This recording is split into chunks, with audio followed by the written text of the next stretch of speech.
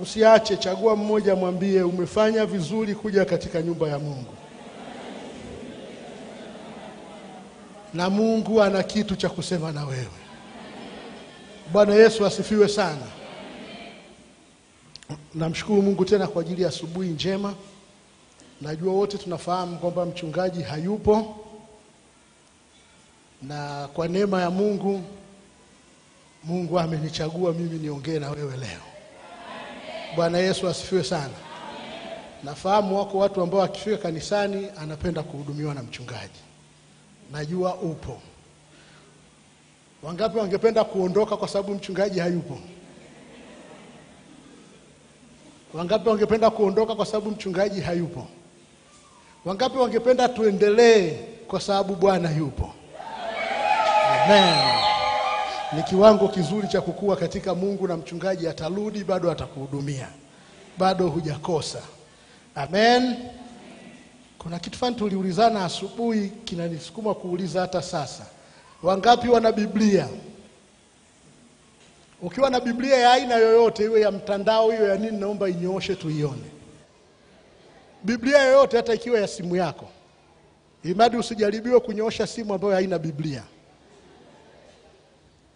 Kuna watu wengi tu hawana Biblia. Amen.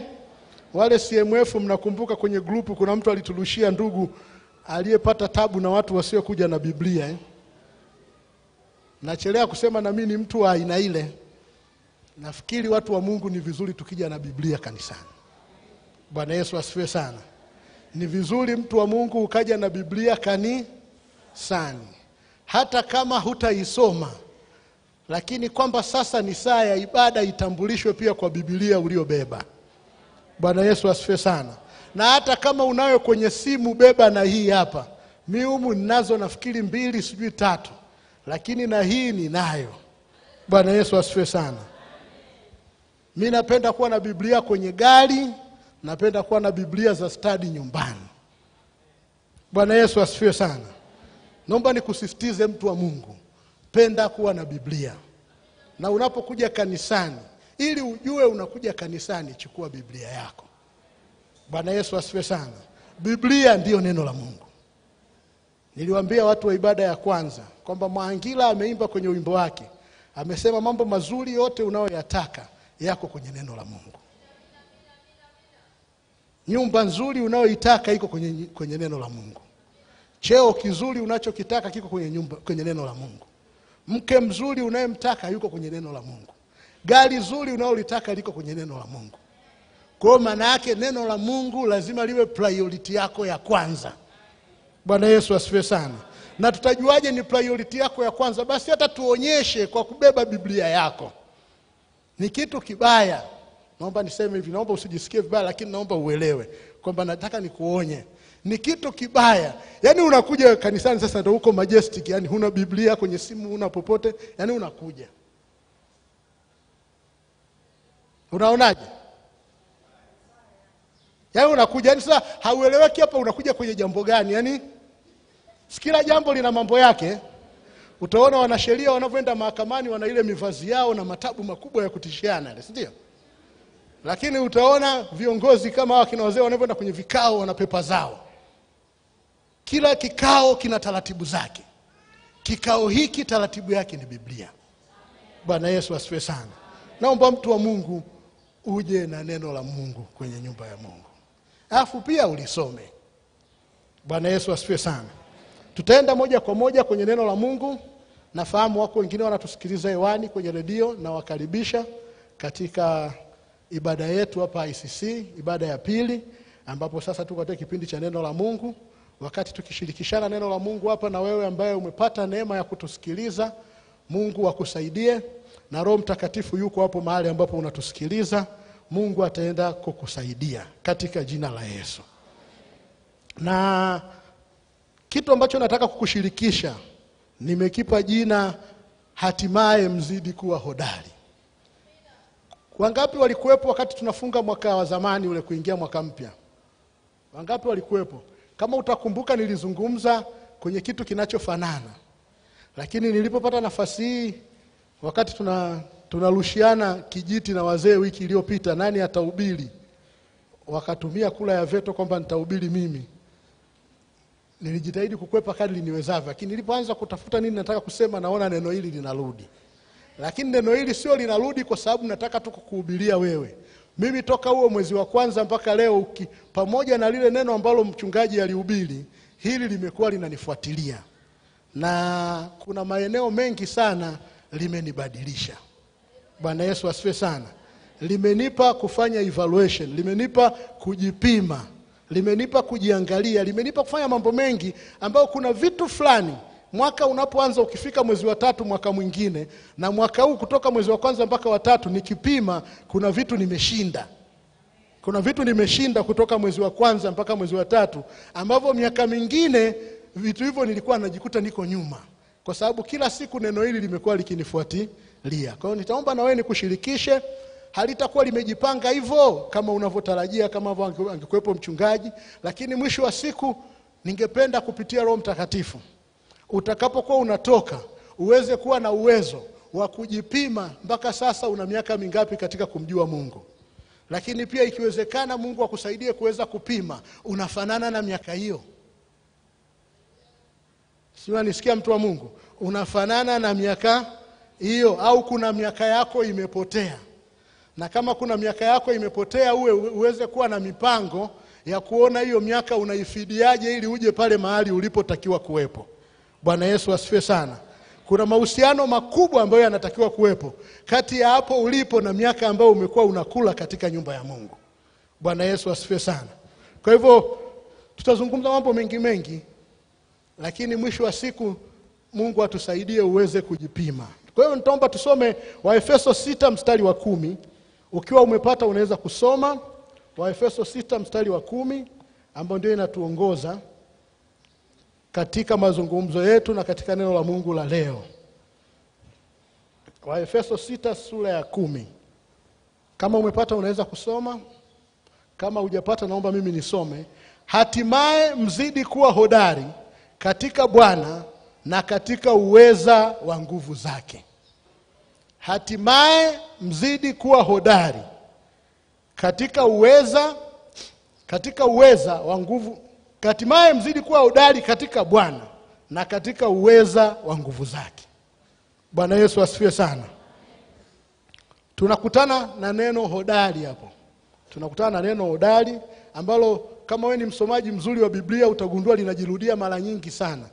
Kuna watu wengi wameambiwa uwe hodari. Yoshua aliambiwa uwe hodari. Na aliambiwa awe hodari kwa sababu alikuwa amepewa mzigo wa kumalizia kuwafikisha wana wa Israeli Kanaani kama ambavyo Mungu aliwaahidi baba zao. Lakini tuna watu wengi ambao wamekumbushwa kuwa hodari, na utagundua kila watu walipoambiwa kuwa hodari mbele yao kulikuwa na kitu. Kila watu walipokumbushwa kuwa hodari kuna jambo walikuwa wanatakiwa kuachieve. Na sisi tunajifunza leo ya kwamba tuzidi kuwa hodari katika Bwana na katika uweza wa nguvu zake. Bwana Yesu asifiwe sana. Kuna mwandishi mmoja amejaribu kuliangalia neno hilo, na yeye ameliandika kwa namna yake kwenye Biblia yake. Unajua Biblia tunazo za aina nyingi, lakini kuna namna ambavyo ameandika akiwa analeta ujumbe huo. Yeye anasema na sasa baada ya hayo, kuhusu maisha na changamoto zake zinazoendelea, uwe hodari katika Bwana na katika uweza wa nguvu zake. Kwenye Kiingereza anasema in so far as the rest of life and its challenges are concerned, be strong in the Lord and in the power of his might. Bwana Yesu asifiwe sana. Nataka kukupa uanze kulitazama namna hiyo. Si kwamba Paulo anaposema hatimaye mzidi kuwa hodari labda amechukulia kama ni neno la mwisho, lakini ni kwamba alikuwa anajumuisha mambo mengi ambayo ameyazungumza tokea sura ya kwanza, na baadaye anamalizia katika kuwatengeneza wale watu wa Mungu ya kwamba sasa baada ya haya yote ambayo tumeyazungumza, ili yaweze kukaa sawa sawa, mambo haya yanalindwa na uhodari. Bwana Yesu asifiwe sana. Kwa hivyo sitaenda kwenye silaha zile anazomalizia kule chini, lakini nataka sisi tutumie muda mwingi hapo kwenye uhodari. Bwana Yesu asifiwe sana. Na utagundua kama watu wa Mungu Tunasoma katika Mathayo, tumeitwa na Yesu kwenye wito wa kuja kupumzika, ambapo tumeitwa tupumzike kinyume na dhambi, si ndio watu wa Mungu? Na katika wito huo umetupa uhuru juu ya dhambi, ambapo dhambi iliyokuwa inatulemea, ambapo dhambi baadaye ilizua magonjwa, baadaye dhambi ilizua laana, imetuacha na tunatembea huru. Na katika kutembea uhuru yako mafanikio mengi ambayo kama watu wa Mungu katika nyumba ya Mungu tumeyaona katika kutembea kama watu wa Mungu. Bwana Yesu asifiwe sana. Ukiangalia siku za leo katika nyumba ya Mungu tumefanikiwa sana katika namna hata ya miili yetu tu. Tumefanikiwa sana. Kama utakuwa una miaka michache katika imani utagundua tulikotoka huko na hali zetu. Sasa tuna watu wazuri kanisani. Tuna watu wazuri, wanavaa vizuri, wanaonekana vizuri, si ndio? Hata wengine wanaenda na fashion. Lakini tuna watu wazuri katika nyumba ya Mungu. Maana yake kuna uhodari fulani kwenye eneo hilo tumefanya, si ndio? Lakini pia sasa hata tuna wanasiasa katika nyumba ya Mungu. Tuna watu wakubwa tu katika serikali za nchi ambao ni watu wa Mungu. Na sio kitu kibaya. Sizungumzii kama kitu kibaya. Ni kwamba tumeweza kumtumikia Mungu na tumeweza kugundua kwamba nafasi yetu katika jamii tunaweza pia tukafanya mpaka na siasa, tukamwakilisha Mungu kule kwa wanasiasa, si ndio? Wewe ni shahidi, tuna wabunge, tuna madiwani, tuna wenyeviti wa serikali za mitaa hapa kwetu, tuna spika, tuna naibu waziri mkuu. Ni vitu ambavyo kama kanisa huko tulikotoka havikuwepo, hatukuwa na viongozi. Kuna wakati hata mkitaka tu kuomba kiwanja cha kanisa mlikuwa mnapata changamoto sana. Lakini sasa hizi unaweza ukasema pamoja na kumuomba Mungu tutamkumbusha na yule mtu wa Mungu awaambie wenzake kile kiwanja tupewe mara moja. Bwana Yesu asifiwe sana. Nilikuwa namsikia jana mzee anatushirikisha wazee wenzake kwamba hata vibali vya ujenzi hapa tumekwisha pata. Bwana Yesu asifiwe sana. Kwa hivyo utagundua kuna mambo mazuri yanafanyika kwa sababu tuna watu ndani ambao wanafahamu namna ya kufuatilia. Wanajua waingie wapi.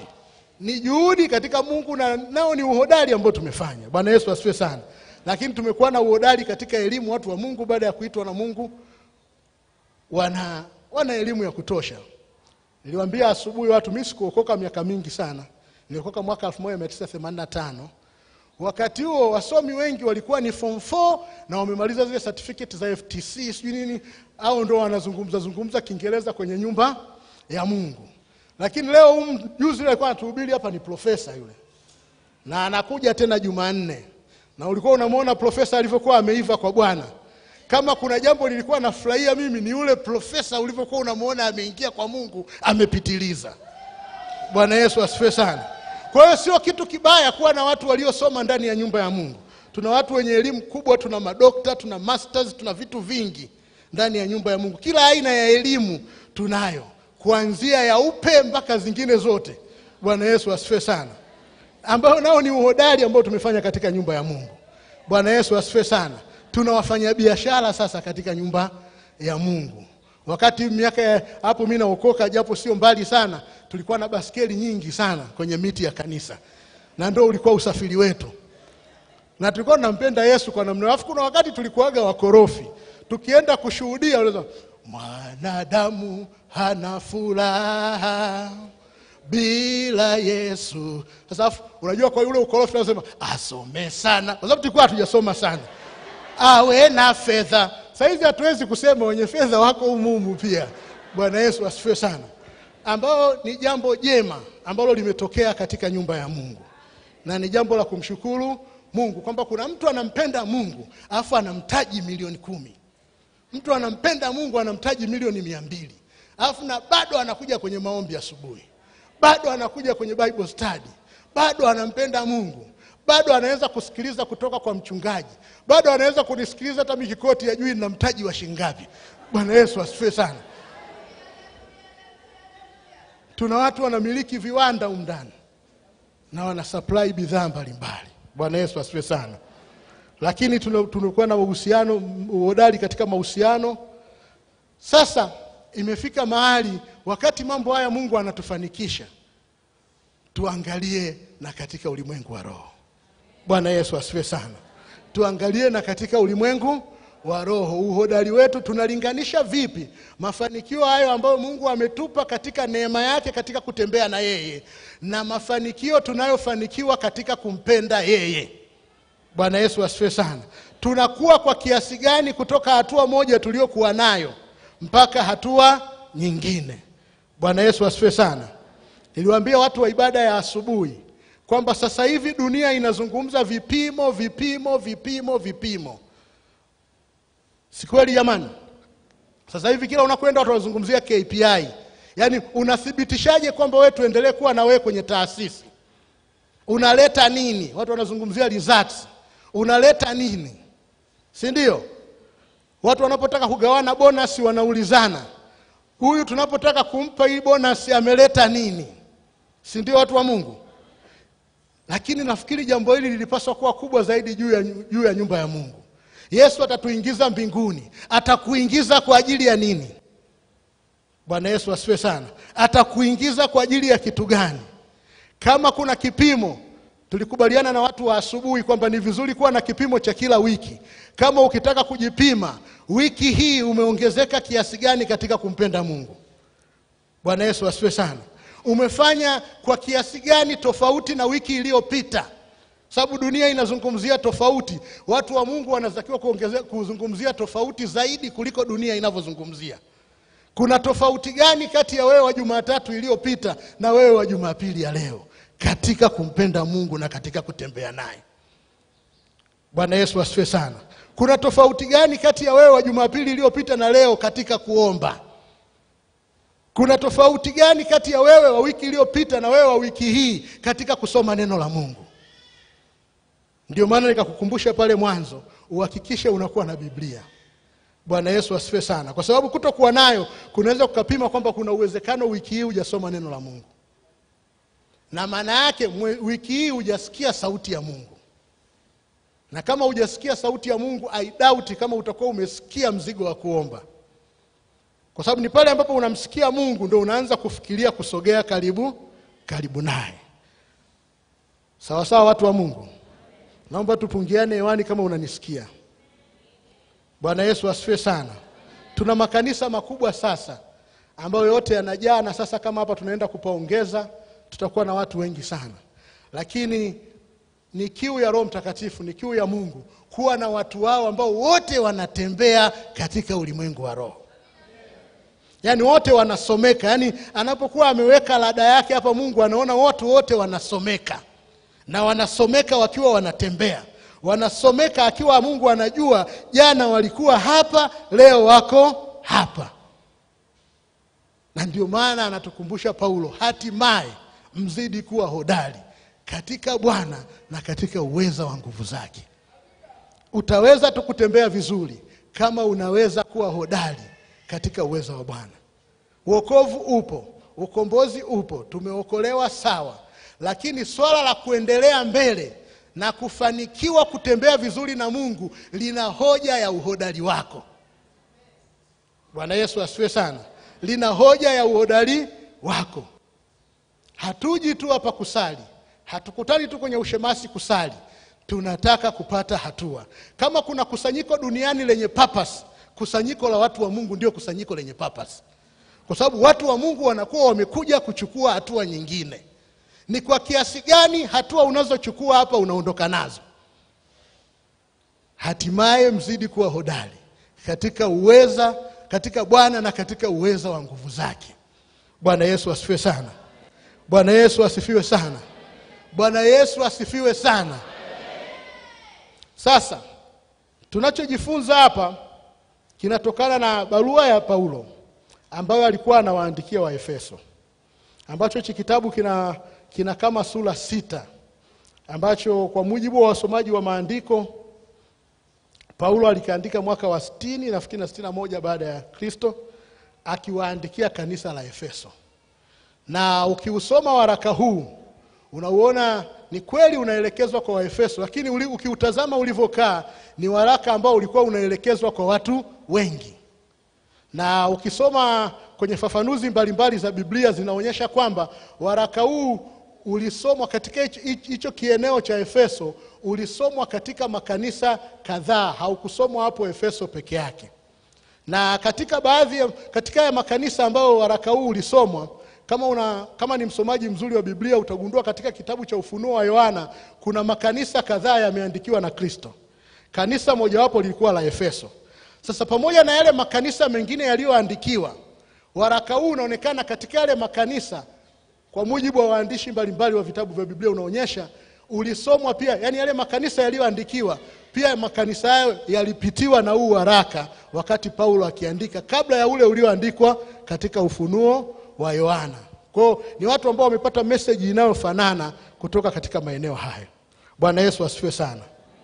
Na ukiangalia wakati Paulo anaandika kitabu hiki, ujumbe wa barua yake umelenga kwenye kanisa lenye utukufu, yani glorious church. Yani kama unataka kufupisha, amejaribu kuongelea kitu kinachoitwa glorious church, kanisa lenye utukufu, kwa maana ya kanisa, na akiwa amelenga vitu viwili: kanisa kama mwili wa Kristo likiwa na uhusiano wa karibu uliounganishwa na Kristo, lakini kanisa likiwa kusanyiko lenye uhusiano wa wao wenyewe kwa wenyewe. Na hicho ni kitu cha muhimu sana katika kanisa la sasa. Bwana Yesu asifiwe sana. Kwa hiyo kama Mungu atakupa muda, na mimi nikushauri, ukipata muda fanya hivyo, kasome kitabu cha Waefeso. Kwa sababu kulingana na muda tulionao hapa, hatuwezi kwenda kitabu cha Waefeso chote.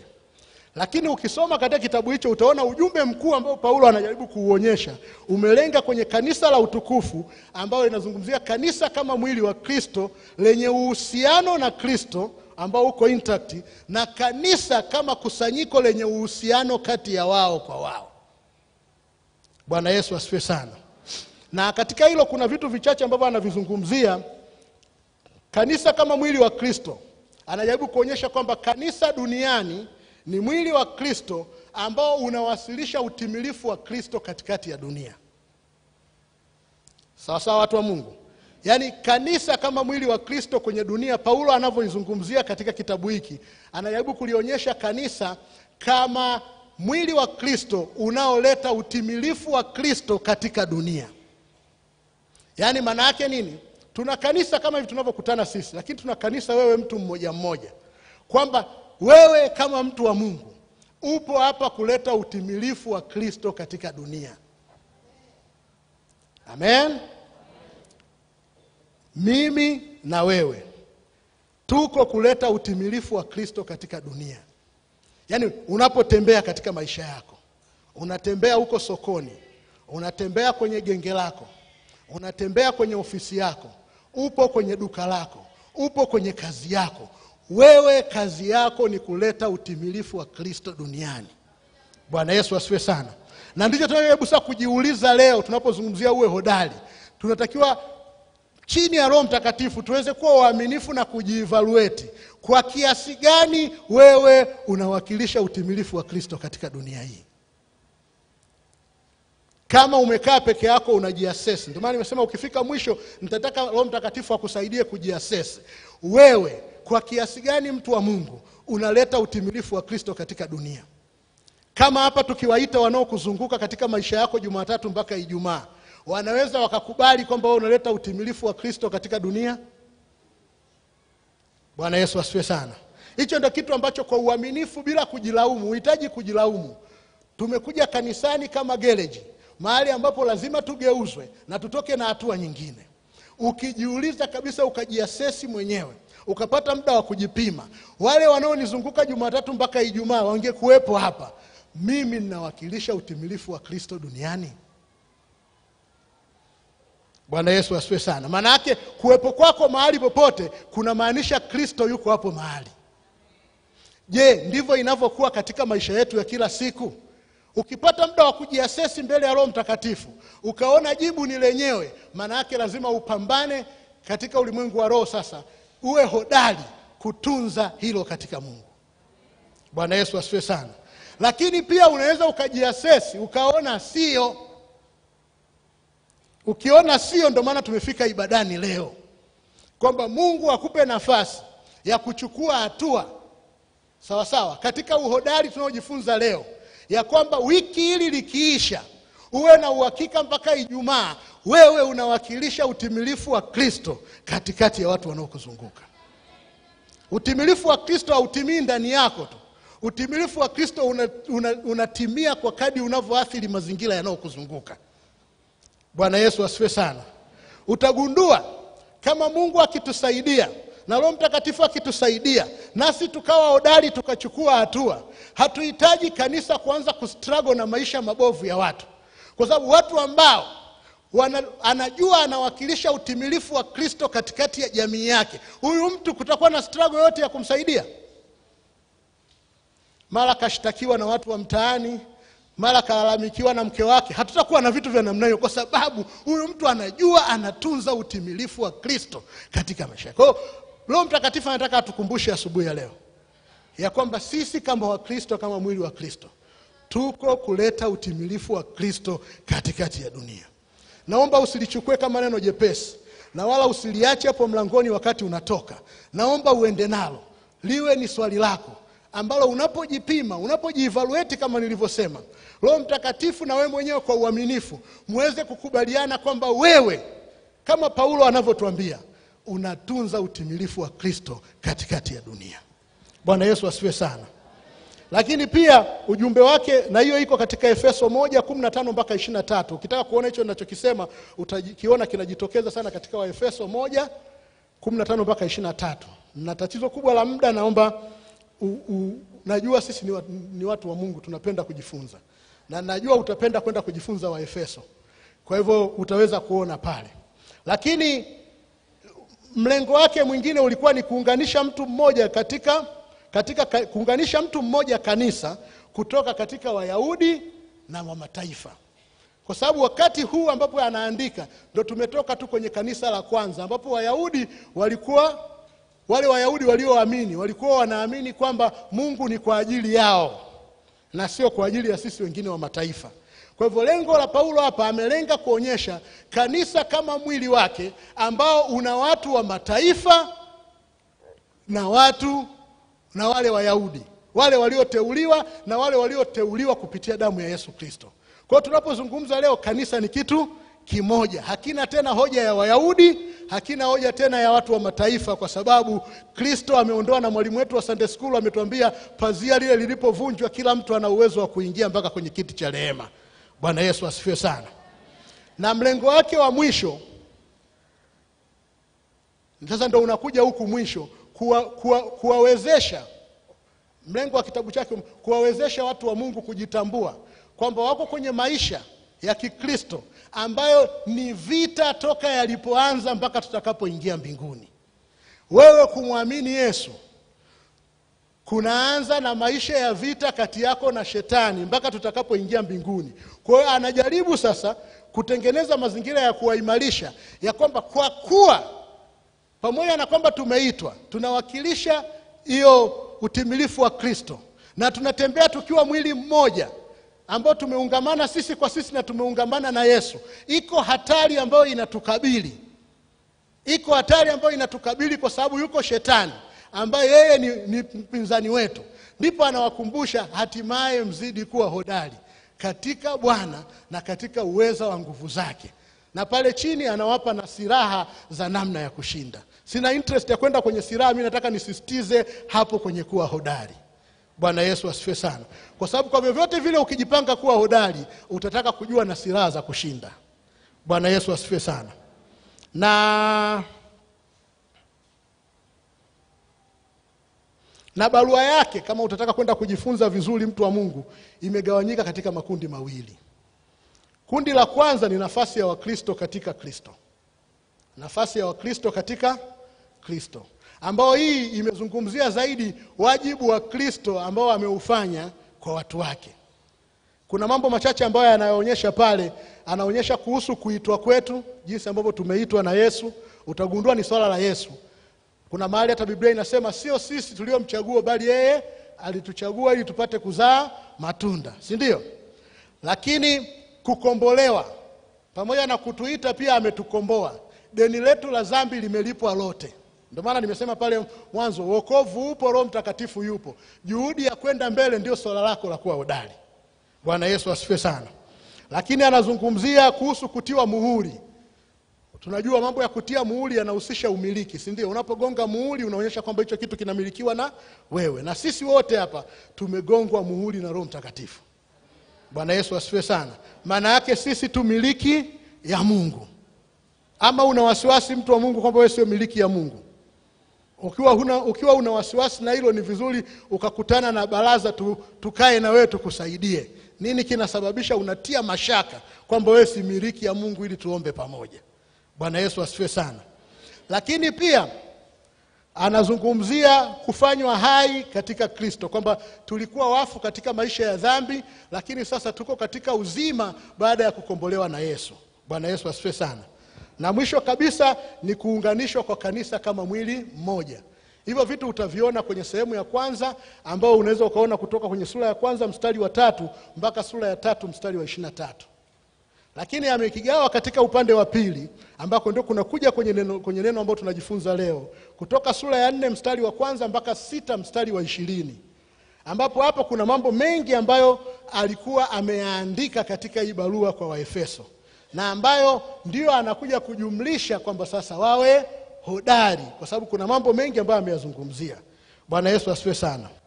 Kitu cha kwanza, Paulo anawahimiza waaminio kuishi maisha ambayo yanatimiza makusudi ya wito wao. Anawakumbusha kuishi maisha ambayo yanatimiza makusudi ya wito wao. Sisi tumeitwa kumpokea Yesu. Tumeitwa tusafishwe, tuwe familia na ukuhani wa Mungu, ili tuwakilishe utimilifu wa Kristo katika dunia hii, na hatimaye na sisi wenyewe tuingie mbinguni Yesu aliko. Sasa anawakumbusha kuhusu kuishi maisha yanayotimiliza wito wao. Bwana Yesu asifiwe sana. Na ndio maana anafika kule mwisho anasema hatimaye mzidi kuwa hodari, kwa sababu kuna vitu hapo katikati amewakumbusha. Bwana Yesu asifiwe. Kwa hiyo ni kitu kizuri mtu wa Mungu kuishi maisha ambayo yanahusu kusudi. Sasa kama nilivyosema, ili ujue kama unaishi kwenye maisha ya kusudi, kama huna muda wa kukaa kujipima, yani wewe unahisi tu ni Mkristo, unakubali kwamba kupimwa ni kazini tu, kupimwa ni kwenye biashara yako tu, lazima tubadilishe mtazamo watu wa Mungu. Sasa uanze kujipima kama unaishi kwenye wito katika maisha ya kila siku. Uweze kujiuliza, mimi nimeitwa hivi, ukuhani wa Kikristo na utumikia? Ukuhani unapaswa kufanya nini na nini? Ukuhani unapaswa kuhudumia watu wengine. Mimi huduma yangu ni nini? Toka nimekuwepo kwenye kanisa mimi nafanya nini na nini? Ukiacha kuhudumiwa, na mimi natoa huduma gani kwa kanisa? Mimi ninambariki Mungu kwa kitu gani? Bwana Yesu asifiwe sana. Ukipima ndipo utaenda kwenye uhodari, kwa sababu ukigundua bado utafanya uhodari.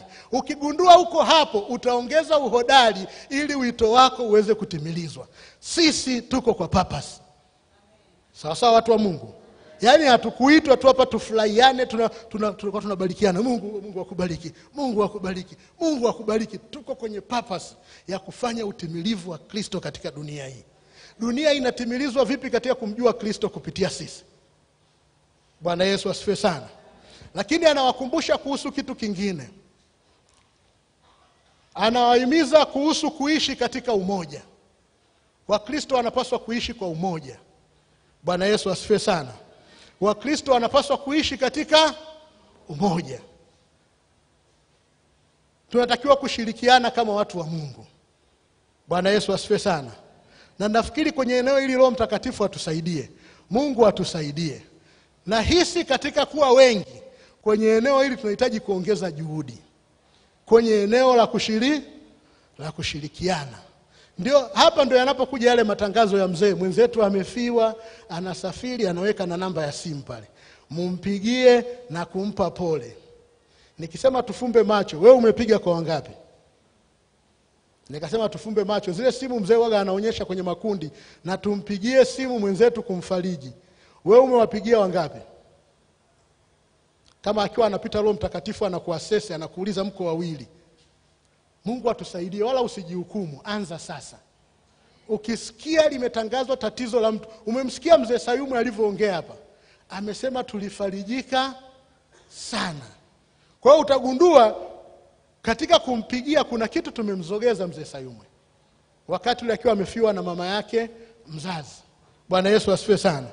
Mimi nilibahatika, ndo mtu wa kwanza aliyenipigia, nafikiri kati ya mimi na mzee kiongozi alinipigia. Mpaka nikawa na hivi sana mfanyaje?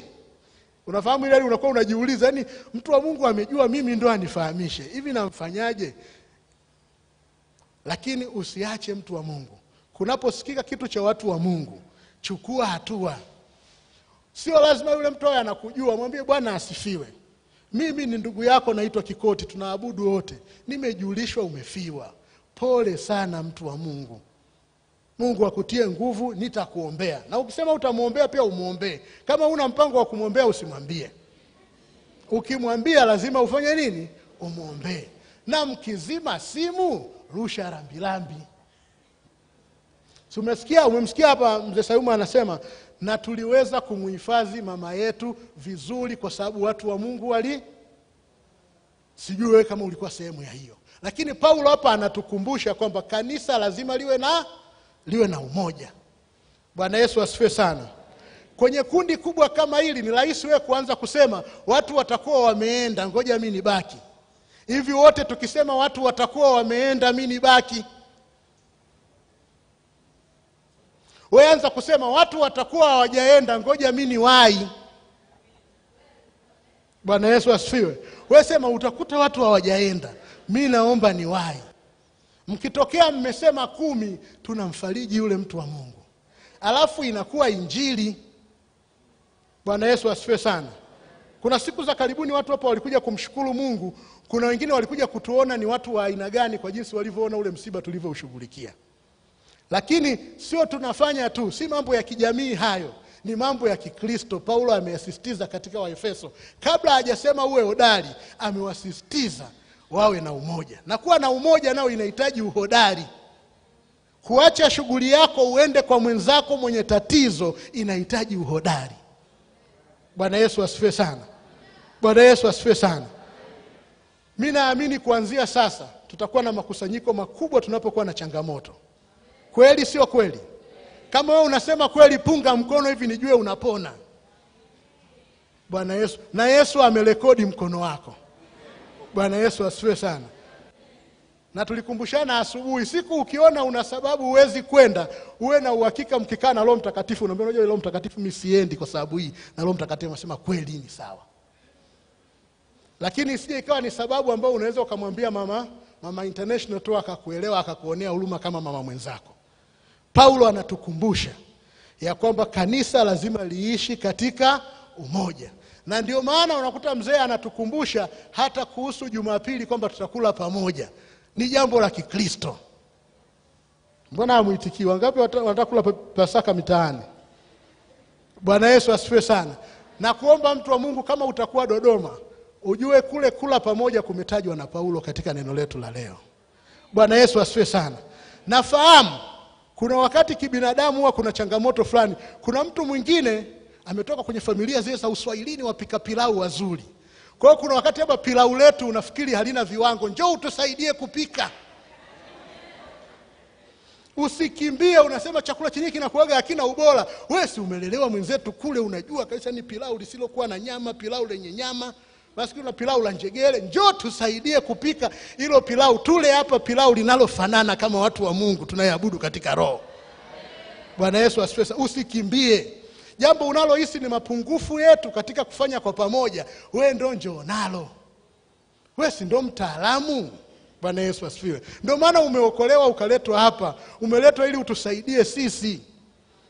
Bwana Yesu asifiwe sana. Wangapi watakuwepo Pasaka kwenye pilau? Kuna watu wanakimbia na waona. Wangapi watakuwepo upande huu? Hakikisha unakuweko mtu wa Mungu. Watu wa Mungu wanaofanya mambo yanayo nia moja. Watu wanaoabudu katika roho moja. Wamebatizwa ubatizo mmoja. Wamejazwa roho moja. Na sasa pia wanaenda kula pilau moja. Bwana Yesu asifiwe sana. Na huwezi kujua, kuna mtu fulani tunapokula pale anafarijika sana kwa sababu wewe upo.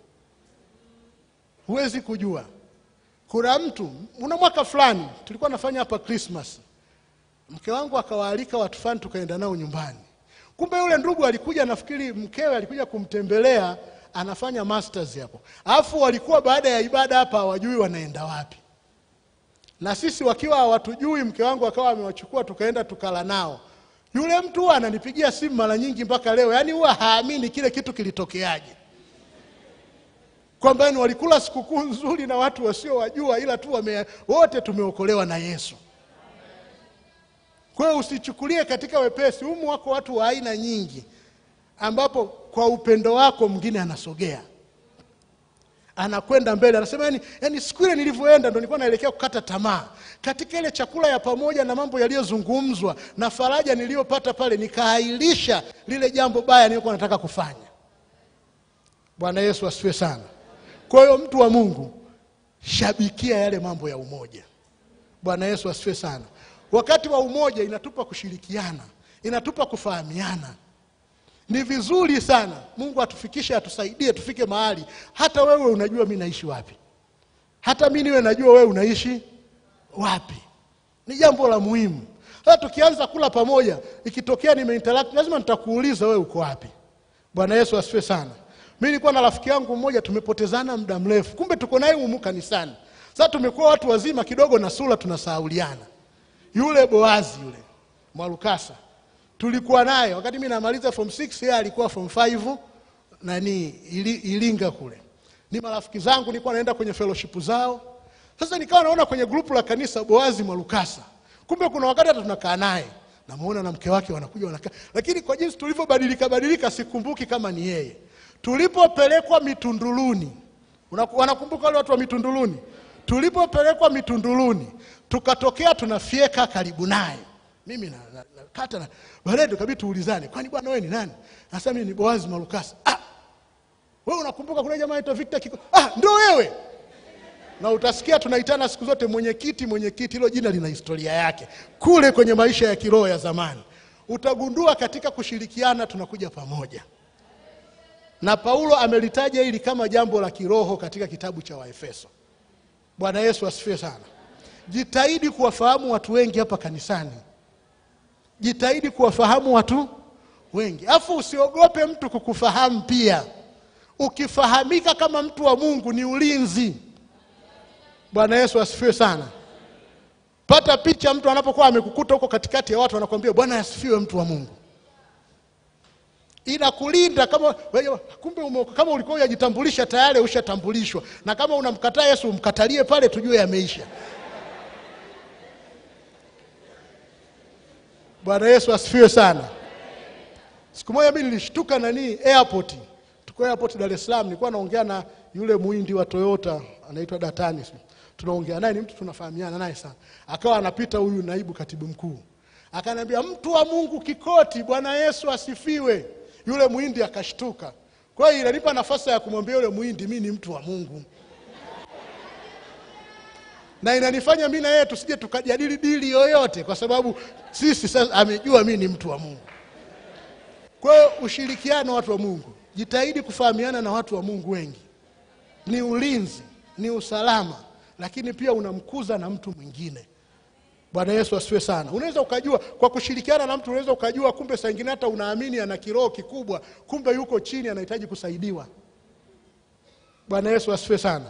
Unamtembelea mtu wa Mungu nyumbani kwake, unasikia kila saa anasema tukasali. Unagundua huyu hajui kama tunaomba. Kwa hiyo anaonekana bado anajadili kidini. Utajua ngoja nimtembelee mara nyingi tuombe naye, nijue ana changamoto gani. Unaweza katika kushirikiana na mtu ukakuta kumbe bado yuko kwenye utata, anapinga ubatizo wa maji mengi. Mimi nikiwa Dar es Salaam nilikuwa shemasi, tukaanzisha utaratibu wa kuwatembelea kila mwezi wa Kristo wawili.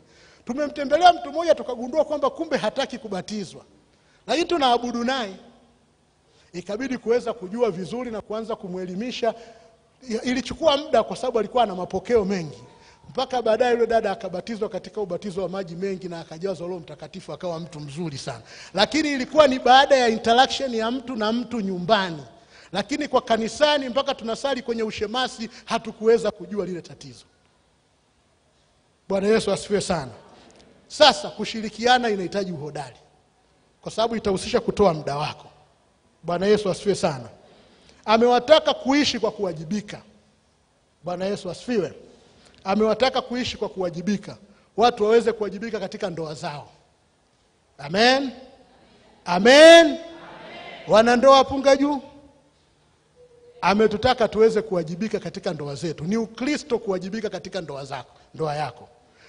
Kutenda vizuri kama mme kwa mkeo ni jambo la Kikristo. Kutenda vizuri kama mke kwa mmeo ni jambo la Kikristo. Amen. Siku za leo sio kitu cha ajabu kusikia mtu anasema nimtendee hivyo. Yeye ametenda nini? Biblia inatutaka wewe utende vizuri yale mambo yanayokuhusu. Na kuna jambo nilisahau kulisema pale mwanzo. Uhodari kwenye neno la awali lililotumika hapo, limetumika kwa wao Waebrania kwa wale majemedari wa vita ambao wamekuwa wakitajwa wenye uheledi wa kufanya zaidi ya walivyofundishwa. Sasa sisi kukiwa kuna wajibu wako kuhusu ndoa kama mme, fanya na kupitiliza tulichofundishwa. Bwana Yesu asifiwe sana. Wewe haijalishi mkeo anakutendea mema kiasi gani, wewe ukiamka uwe umepanga kumtendea mema. Haijalishi mmeo anakutendea mema kiasi gani, wewe ukiamka panga kumtendea mema. Bwana Yesu asifiwe sana. Na mimi ni mwanandoa. Kupitia uzoefu nimejifunza kwamba pale ambapo nimetenda mema sana kwa mke wangu, nimekuwa nikiona yani mwitikio wake unakuwa mkubwa kuliko mimi nilivyotenda. Kwa hiyo wewe unatenda mema naye anatenda mema. Wewe unatenda mema naye anatenda mema. Ghafla tumeingia mbinguni. Bwana Yesu asifiwe sana. Acha kusema anataka nifanye hivi kafanya nini. Wewe fanya. Leo ukiona sio mfanyie tena na kesho. Mfanyie na kesho. Si ndio? Utashangaa mtu wa Mungu. Mimi nakwambia utashangaa na yeye anapanga kitu kazuri kwa kukutendea. Akipanga kaweka na kufurahisha na wewe kesho unapanga kitu kazuri kwa kumtendea. Na yeye tena anapanga. Mnaenda unashangaa mnaishi kama malaika, baadaye mkitazama hata mnafanana hivi. Hatuwezi kuwa na migogoro ya ndoa kama tutaishi Ukristo anaosema Paulo hapa. Na hiyo inahitaji uhodari. Bwana Yesu asifiwe sana. Umekumbuka uko bize kazini, kumbuka umpigie mke wako. Vipi unaendeleaje? Niona leo uliondoka kama kichwa kinauma. Wewe ngoja utaona. Ikifika saa 12 usikia anakupigia, leo ungependa kula kitu gani special? Na wewe unapata chakula bora. Bwana Yesu asifiwe sana. Tatizo kubwa tunataka kuulizana, anataka nifanye hivi, yeye kafanya nini? Na baadaye kunapokuwa hakuna amani, kuna baadaye yanakosekana mambo muhimu katika ndoa, baadaye unaanguka. Kwa sababu ndoa nzuri si ile yenye amani. Si ndio mtu wa Mungu? Lazima kwanza niwe na amani. Unafika nyumbani unasikia raha kumuona yule dada. Si ndio? Unajisikia hata kumtania sasa kwa sababu si unasikia raha. Yaani hamna confrontation yoyote. Kwa hiyo ukipita unasikia chochote kumwambia. Unaweza hata kumtania, shikamoo mama nani. At least si mko kwenye peace. Lakini kama kuna confrontation fulani, unafika tu unakumbuka watoto wako. Nehemia unaendeleaje? Mwanangu shule ilikuwa salama. Mama yake anaangalia tu. Hajiuliza huyu Nehemia anajua alikotokea. Unaongeza conflict. Lakini Paulo anatukumbusha tuzidi kuwa hodari. Mojawapo ni kuwajibika katika ndoa. Bwana Yesu asifiwe sana. Hatutakuwa na mashindano haya. Na ni jambo la Kikristo. Yaani wewe kumfurahisha mke wako ni jambo la Kikristo. Wewe kumfurahisha mume wako ni jambo la Kikristo. Hata kujua tu udhaifu wake ili ujue usiwe unapita kwenye huo udhaifu wake. Bwana Yesu asifiwe sana. Sio kila kitu lazima ulalamike. Wewe kila ukiendesha gari ufungi mlango. Si umeshajua afungi, wewe akitoka nenda kafunge. Anagundua uaga unafunga na yeye atagundua na wewe unashindwa kitu gani, unavuaga viatu sebleni anaviondoa. Dunia inaenda. Bwana Yesu asifiwe sana. Vitu hivi vinahitaji uhodari watu wa Mungu. Na ndio Ukristo wenyewe. Watu wanafeli baada ya kuwa pia wameharibu nyumbani. Yaani nyumbani ambapo pametulia hapawezi kukufanya uende kwenye dhambi. Bwana Yesu asifiwe sana. Niliwaambia asubuhi unakuwa saa nyingine umevurugwa huko, unakuja umechoka mwenyewe. Alafu unasikia mtu anakukaribisha, karibu mme wangu. Yaani unagundua pamoja na mavurugu yale, kumbe kuna mtu mmoja bado anajua mimi ni mme wake. Yaani hilo lenyewe linakutosha, unalala tena utalikutaga hilo ofisini kesho.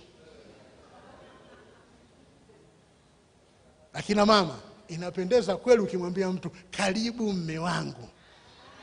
Acha mambo haya ya kisasa, unamwambia karibu Joni. Hakuna kitu kinawagusa wanaume kama ukisema mme wangu. Bwana Yesu asifiwe sana. Lakini pia anatukumbusha kuwa na juhudi katika familia. Kuwajibika katika familia kama baba, kuwajibika katika familia kama mama. Hivi vitu vyote vinahitaji uhodari, watu wa Mungu. Vinahitaji bidii, kwa sababu pia vinakula muda. Watoto wako wapewe haki yao kama mama. Watoto wako wapewe haki yao kama baba. Bwana Yesu asifiwe sana. Usifikirie mtu mwingine atasoti swala la watoto wako. Tengeneza mikakati juu ya watoto wako. Mambo yanayotaka kuharibika juu ya watoto wako usiyakimbie, ndio watoto wako. Bwana Yesu asifiwe sana. Litengenezee mkakati. Yesu yupo na ahadi ya Yesu anasema mlee mtoto katika njia impasayo, naye hata iacha hata atakapokuwa mzee. Shetani anakutisha tu na hivyo vitu vinavyotokea. Huyo hata muache Yesu mpaka atakapokuwa mzee, atamkomboa at a certain point. Bwana Yesu asifiwe sana. Kwa hiyo usianze kuacha kuwajibika, nitakufukuza nyumbani kwangu. Hapana. Wewe rudi kwa Mungu, mwambie hizi naziona ni kelele za shetani, alafu ninamuona anashindwa. Na wakati una yule bwana ukimfesi unaongea naye. Lazima umwabudu Mungu wangu mimi. Lazima umwabudu Mungu wa baba yako. Mikakati yote inakuweko kuhakikisha yule mtu anatembea na Mungu, na wakati ukimwambia Mungu huyu ana maagano na wewe, hana kwa kwenda. Bwana Yesu asifiwe sana. Kwa hivyo, lakini pia kuna wajibu wetu, sisi ni watoto wa watu fulani. Kwa sababu pale amefundisha kuhusu wajibu wa family, wajibu wa baba kwa watoto, lakini kuna wajibu wa watoto kwa wazazi wao. Na sisi pamoja na kuwa na wazazi ni watoto wa watu fulani. Mungu atusaidie, watu wa Mungu, kutimiza wajibu wetu kwa wazazi wetu. Kutoa priority kwa wazazi wetu. Bwana Yesu asifiwe sana. Usifike mahali unaona aibu, watu wanapita katika mji uliozaliwa, unaogopa hata kusema wapite kwa baba yako, kwa sababu una wasiwasi wakimuona afanani na wewe. Uwe na ujasiri, bwana, ukipita hapo, naomba msalimie baba yangu bwana. Kwa sababu unajua akimuona kwa jinsi ambavyo umekuwa ukihangaika naye, ataona unafanya wajibu wako. Akipita hapo kwenu ataona umepafanyia haki fulani ambayo inaonyesha wewe unajali kuhusu wazazi. Kwa hiyo tusiseme tu kuhusu watoto wetu sisi, lakini na sisi ni watoto wa watu fulani.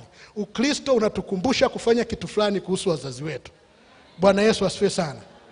Bwana Yesu asifiwe sana. Ikiwa ni pamoja na kuwaombea, ikiwa ni pamoja na kuwatunza, ikiwa ni pamoja na kuwapa matibabu, ikiwa ni pamoja na kuwapenda.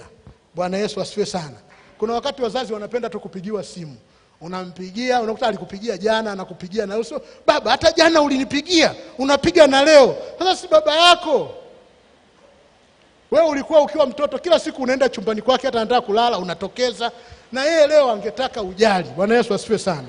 Lakini pia Paulo anawakumbusha Waefeso kuhusu kuwajibika kazini. Mtu wa Mungu lazima uwe mwajibikaji kwenye kazi zako. Na hii inataka uhodari. Kufanya kazi zako vizuri ni kitu cha kiroho. Bwana Yesu asifiwe sana. Sizungumzii wewe kupotelea kwenye kazi mpaka kumkosa Mungu. Nazungumzia kufanya kazi yako katika ubora. Kazi za watu wa Mungu zinatakiwa ndio kazi zenye viwango. Viwango vya kuigwa viwe ni viwango ambavyo watu wa Mungu wamefanya mambo yao. Bwana Yesu asifiwe sana. Kwa hiyo anawakumbusha pale juu ya kuwajibika makazini, kuwajibika kwenye familia. Lakini anawahimiza kuhusu upendo na amani katikati yao na pamoja na dunia. Mtu wa Mungu lazima uwe unaleta amani. Bwana Yesu asifiwe sana. Mtu wa Mungu usiwe chanzo cha migongano. Mtu wa Mungu usiwe chanzo cha vitu vinavyoleta matatizo katikati ya jamii. Watu wakihitilafiana inaonekana chanzo ilikuwa neno lako. Watu kikitokea chochote inaonekana shida ulikuwa wewe. Niliwaambia asubuhi, mtu wa Mungu anaishi katikati ya jamii, watu wote wanasema unavyomsogelea huyo ni mcharuko, inabidi ujipange. Hatuhitaji kuwa na watu wa Mungu mcharuko. Bwana Yesu asifiwe sana. Mtu wa Mungu awe ni mtu wa kusogelewa na watu wengi. Yaani watu wanapenda kwenda kwa yule mtu wa Mungu. Nasema yule jamaa ana madini. Hili jambo linalotukwaza hapa yeye ana solution. Hili jambo tunalofikiri tunataka kukosea tukamuulize yule mpendwa. Bwana Yesu asifiwe sana. Bwana Yesu asifiwe sana. Ubora katika vitu tunavyovifanya. Sawa sawa watu wa Mungu. Bwana Yesu asifiwe sana. Sasa wakati tunakwenda mwishoni, kuna mambo ambayo mtu wa Mungu ili uweze kuishi katika uhodari na kutembea katika nguvu za Bwana lazima yawe na viashiria vizuri katika maisha yako. Yaani mambo ambayo kama wanaweka rada inapima iwe inavishika kwa haraka katika maisha yako. Vitu gani Mungu anapoviona, Roho Mtakatifu anaposimama juu, vinashikwa kwa haraka katika maisha yako. Amen. Moja, lazima mtu wa Mungu uwe na hamu ya kukua kiroho tofauti na jana. Amen. Mtu wa Mungu unapotembea lazima utembee ukiwa una hamu ya kujua kwamba unakuwa vizuri tofauti na jana.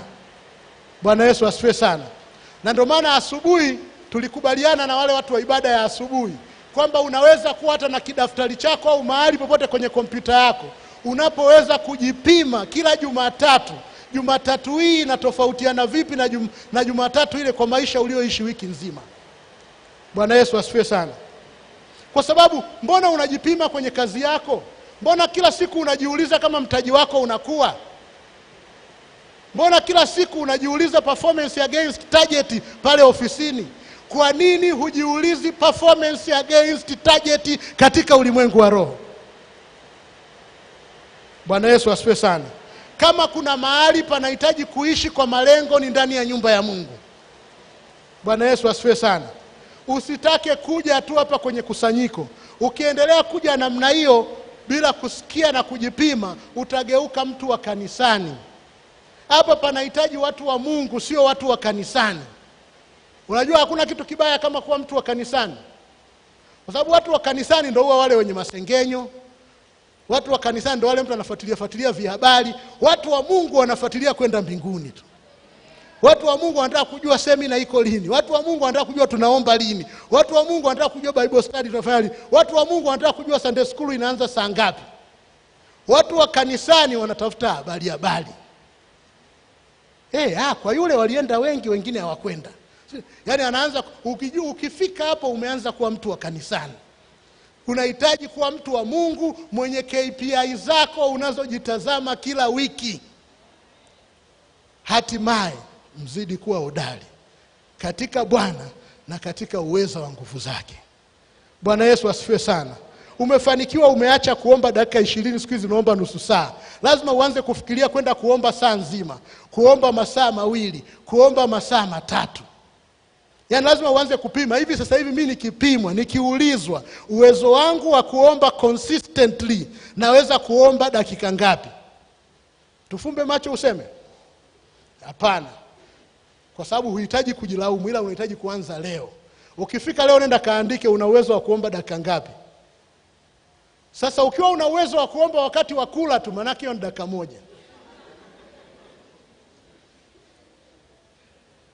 Na nazungumzia maombi binafsi. Usisubiri tukukusanye hapa.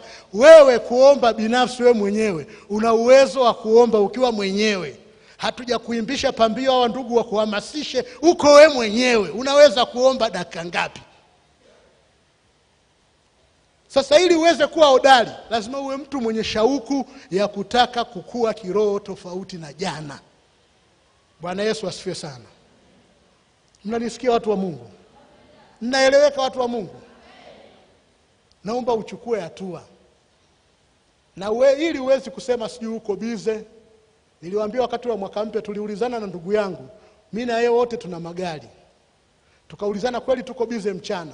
Tukaulizana hivi si hatuwezi kuja hapa saa 3 tukapaki, tukaomba masaa 3, tukaja pengine tena kahawa yetu, tukiomba tukasoma neno la Mungu, tukanywa kahawa, tukarudi nyumbani. Kwa hiyo hakuna kisingizio cha wewe kutokuomba. Kwa sababu humu nikiangalia naona kabisa yani chini kabisa hatuna baskeli pale nje, si ndio? Yaani watu wote hapa wamekuja kwa usafiri fulani hivi. ambao wanaumudu. Unautumiaje huo kuweza kuwa na bidii katika Mungu? Bwana Yesu asifiwe sana. Kitu kingine ambacho lazima kwenye sensa kiwe kinashika vizuri katika maisha yako, ni lazima muda wote uwe mtu mwenye kutembea katika shauku ya kiungu. Yaani mtu unayependa vitu vya kiungu, yani unayependa kufuatilia vitu vya kimungu. Bwana Yesu asifiwe sana. Alikuwa anatuuliza mzee hapa, wangapi wamefuatilia kongamano la umisheni kule Arusha? Wangapi huko wamefuatilia? Wangapi huko walikuwa wanalifuatilia? Wangapi wana smartphone huko? Bwana Yesu asifiwe sana. Sitaki ni kuhukumu, lakini kuna ndugu mmoja anaitwa Moses Magembe, alikuwa anahubiri kule wiki hii. Alikuwa anafundisha ndani na yani kila unavyomsikiliza ulikuwa unasikia raha. Kwa sababu alikuwa anazungumzia ile Pentekoste tulioanza nayo. Ukimaliza naye mpaka ukaomba naye kwenye simu tu, unaona unabadilishwa. Tulikuwa na kongamano letu la wanaume. Umeyafuatilia mtu wa Mungu? Sawa, ukwenda, lakini yako online.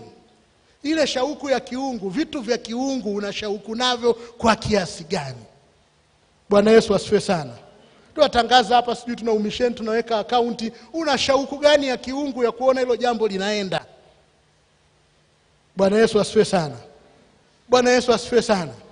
Utaweza kuwa hodari pale ambapo una shauku ya vitu vya kiungu. Bwana Yesu asifiwe. Alafu unajua, yani vitu vya kiungu viko vingi.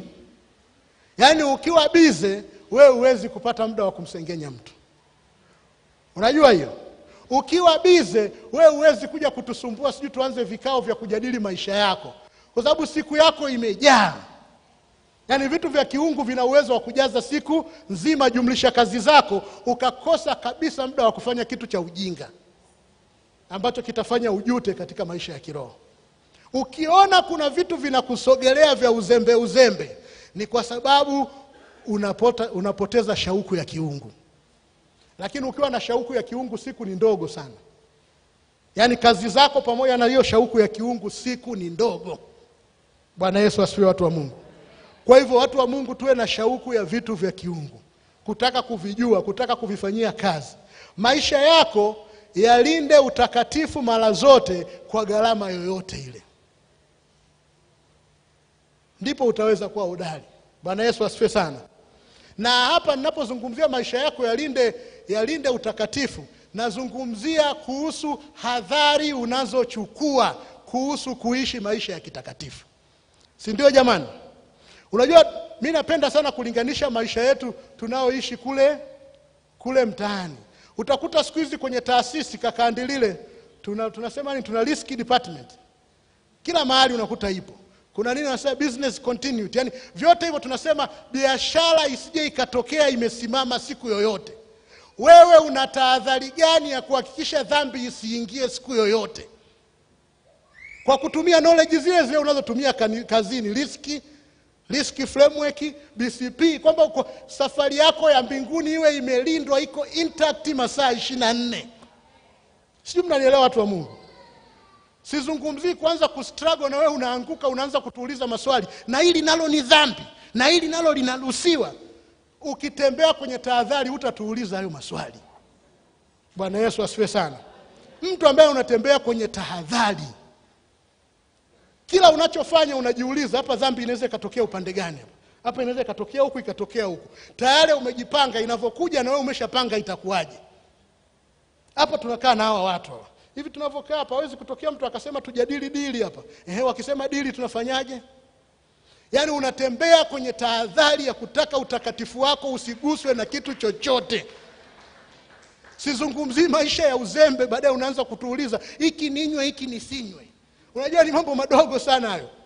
Unakuta anaanza kuuliza mata nisinywe. Tunahitaji kuzungumza mambo makubwa, watu wa Mungu. Kwani wewe ulipokuwa unakunywa Fanta uliathirika nini mpaka ujifunze na vitu vingine? Wewe ukitembea katika Mungu utajiuliza, kwa sababu maji ya kunywa yanakutosha. Sio, unanielewa? Hiki nivae, hiki nisivae, uhitaji kujiuliza. Roho Mtakatifu atakuwa anakushuhudia hilo jambo ni baya. Sio, mnanielewa?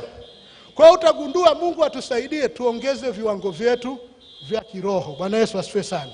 Hatimaye mzidi kuwa hodari katika uweza wa Bwana na katika nguvu zake.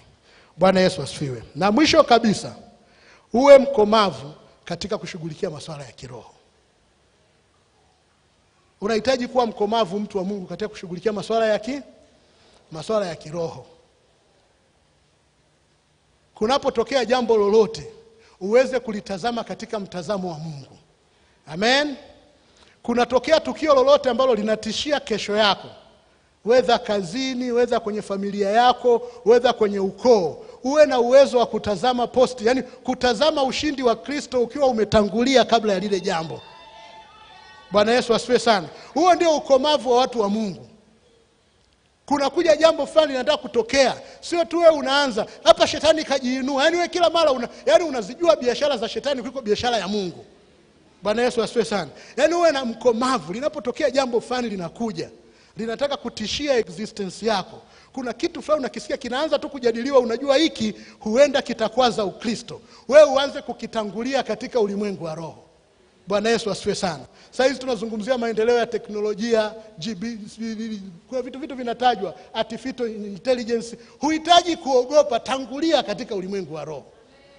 Sijui kazi yangu ya procurement itachukuliwa, sijui kazi yangu ya uhasibu itachukuliwa. Unaanza kuhofu, baadaye utavamiwa na pepo. Hatimaye mzidi kuwa hodari katika uweza wa Bwana na katika nguvu zake. Ukiingia katika ulimwengu wa roho, yako majibu ya kila kitu. Bwana Yesu asifiwe sana. Hutaanza kwanza kutembea sijui tutakuwa retrenched, sio nini. Baadaye hata utoi sadaka, umeanza kutunza hela. Huwezi kutunza, yani Mungu ndo ana kesho yako. Mungu ndo ana kesho yako. Yani wewe ukimtegemea Mungu, majibu yake yako wazi. Sababu anasema maana katika haya yote Bwana hutenda kazi na watu wake katika kuwapa mema. Hivyo naomba nimalizie watu wa Mungu kwa kusema tuwe hodari katika Bwana na katika uwezo wa nguvu zake. Na take home ambayo naomba uichukue, hata kama haukusikia jambo lingine lolote, tuanzishe maisha ya kujipima. Maisha yatakayosema, unasema wewe Kikoti umeokoka mwaka 85, kweli unafanana na hilo? Wewe wa mwaka 2004 unafanana na hilo? Maisha yako ya kiroho yanafanana na hilo? Tahadhari zako za kiroho zinafanana na hilo? Wewe umeokoka jana, unafanana na watu waliokoka jana? Tuna darasa letu hapo la waongofu wapya, unakuja. Bwana Yesu asifiwe sana. Watu tuwe na kanisa la watu hapo ambao wako active. Tunaenda kuongeza hata jengo hili, lakini tunahitaji idadi ya watu ambao wanatembea na Mungu. Mungu akiweka rada yake hapa inashika wote, sio wengine inawaachilia. Tunataka wadada ambao wako mbio kwa Yesu, wakaka ambao wako mbio kwa Yesu, akina mama ambao wako mbio kwa Yesu, watu ambao wako responsible, wanajua wajibu wao, anajua kwamba yeye anatimiliza utimilivu wa Kristo katika ulimwengu huu, na yuko careful kila mahali anakopita. Bwana Yesu asifiwe sana. Hatuhitaji sisi kuanza kumtafutia ushahidi kuzungumza naye, kwa sababu anatembea na Mungu. Hahitaji kutiliwa mashaka.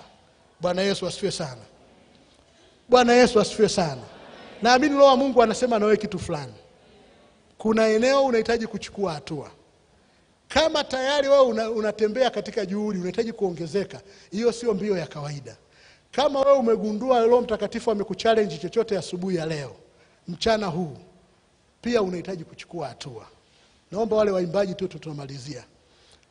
Mungu anaweza. Nitaimba tu pambio kwa kifupi hapa, na nitaomba ujikabidhi mbele za Mungu, kwa sababu anaweza. Akupe uwezo wa kuwa hodari katika yeye na katika uweza wa nguvu zake. Tunataka hapa tukianza kuomba, unasikia watu wote wananena kwa lugha, yani unasikia ndimi zinatembea hapa mpaka yani kuna wakati unasema ninyamaze nisikilize kidogo. Amen. Mungu atusaidie tusiwe na watu ambao wana struggle. Una struggle, yani unaomba mpaka baadaye unajaribu kumtafsiria Mungu, maana unahisi una Kiswahili kizuri kuliko Mungu. Mungu hapo nilikuwa namaanisha hivi. Ukiomba katika roho huhitaji kwenda huko, kwa sababu Roho wa Mungu anaomba mambo ya siri kati ya moyo wako na Mungu. Na tunaanza semina ya Roho Mtakatifu Jumanne hapa. Kama wewe hujajaa njoo hapa, tujae wote. Hapa tukianza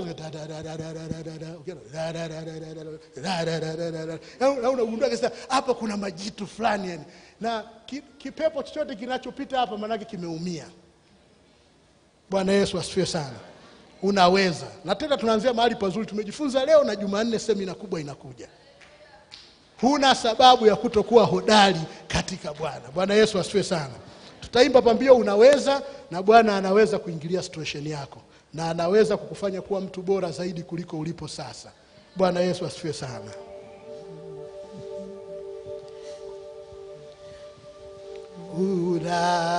Unaweza, unaweza,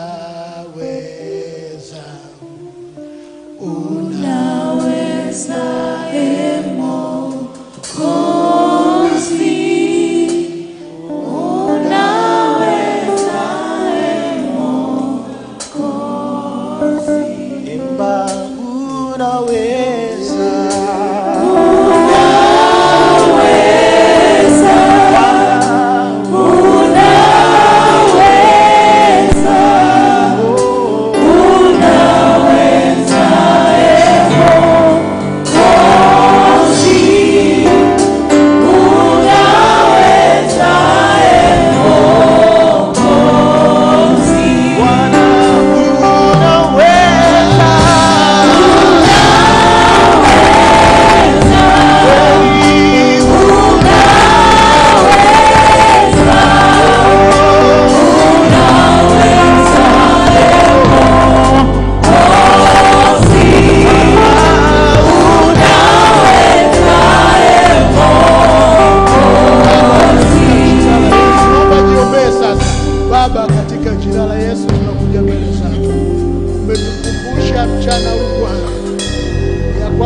tunahitaji kuwa hodari katika wewe na katika nguvu zako. Ya kwamba tunahitaji kuwa Wakristo wenye viwango. Tunahitaji kuwa Wakristo wenye maisha endelevu yanayoenda mbinguni, yasio na mkato wakati wowote. Maisha yanayoona nguvu yako. Maisha yanayoona madhihiliko yako. Maisha yanayoona udhibitiko wako. Maisha yanayodhihirisha utimilifu wa wokovu wako na Kristo katika ulimwengu huu. Baba unaweza. Umesema nasi kwa sababu unataka kutusaidia. Asante kwa ajili ya kanisa lako Bwana. Tupe kusimama, tupe kugeuka, tupe kuinuka Bwana. Ili Mungu wa mbingu na nchi, kanisa hili Bwana likawe kanisa la mfano katika huduma na katika nguvu, katika madhihiliko. Kila Mkristo katika nyumba hii akawe ni tegemeo katika ufalme wako yeye binafsi, katika jina la Yesu. Tukamtegemee kila mtu kwa sababu anatembea katika nguvu yako. Asante kwa sababu uko mahali hapo Bwana. Asante kwa sababu unatusaidia Bwana. Asante kwa sababu unaenda